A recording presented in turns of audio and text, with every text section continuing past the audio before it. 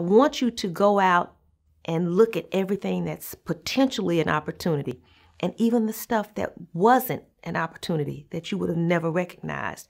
Because one of you guys will be a doctor. One of you guys will be our next attorney general.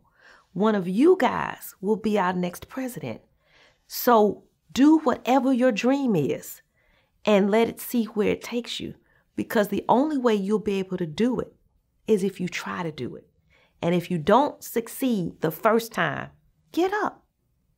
Try a different path to get to wherever that point is that you want to get.